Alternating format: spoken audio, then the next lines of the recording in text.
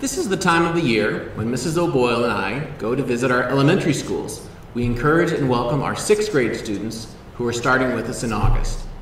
One of the suggestions that we have is for students to be themselves and to follow their interests. We have so many bright and interesting people in our student population, everyone should be able to make healthy connections.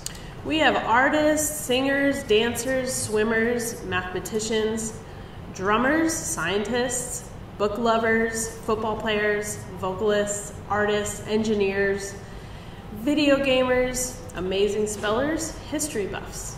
We have students with exceptional fashion sense, volleyball players, hockey players, guitar players, and as expected, we have students who haven't exactly figured out what their thing is yet. That's a lot, Mrs. O'Boyle. We also have a diverse group. We have people with all different skin colors and religious backgrounds. We have lesbian, gay, bisexual, transgender, and questioning students.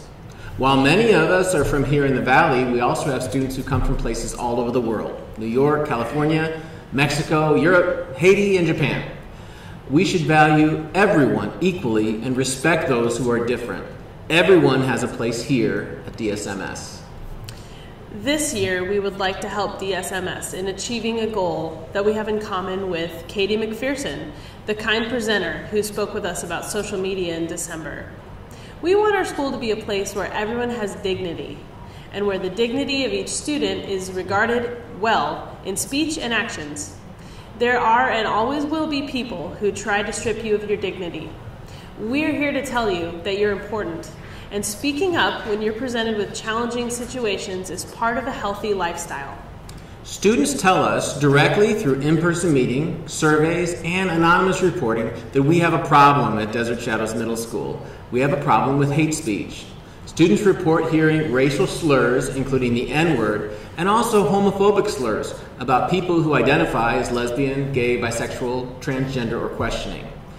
We've also heard and addressed hate language directed towards people of different ethnicities and religious practices.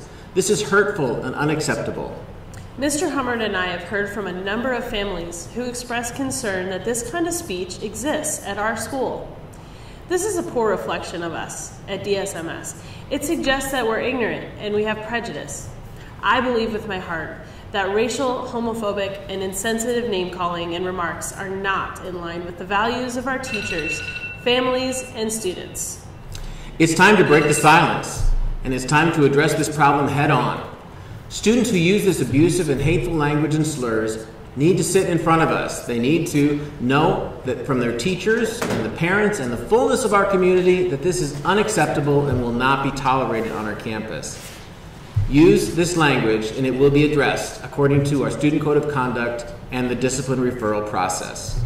We're committed to this and need your help. The hate speech most often happens in places that we cannot see and hear. It is upstanders who help us break the silence. Here's how we need your help. 1, if listening to this announcement, there's a part of you that believes you might be responsible for language, name-calling, or remarks that hurt other students, this should stop. Some tell themselves that this form of name-calling is a joke, but that is wrong. We don't joke about race, religion, orientation, or the like. Make it your goal in 2020 to be kind to all peers in all places. Number 2, we need you, each of you, to speak out against hate speech. The vast majority of our students know that this is wrong when they hear it, but few speak out. As you grow in age and confidence, you will speak out more and more when you see injustice. It can be as simple as saying, "You really shouldn't say that." When upstanders speak, it makes an impression on the offender, and it can mean a lot to the victim. Lastly, report the names, times, and places you observe or experience hate speech. There are many ways to report. You can do this at the back office, with one of us at lunch. There's the anonymous tip line that's on our website. There's also a mailbox in the back office where you can write down any comments you want us to read without putting your name on it. Again, it's important that you give us the names, times, places that these acts of hate occur so that we can address them immediately. Thank you for listening to this important message. It's not just new students who should be encouraged to be yourself at Desert Shadows Middle School. It's you. It's all of us. Let's think about how we can dignify all people on campus through our words and actions. We encourage all students and teachers and families to continue this discussion of our goal on erasing hate speech. Thank you for listening. Thank you.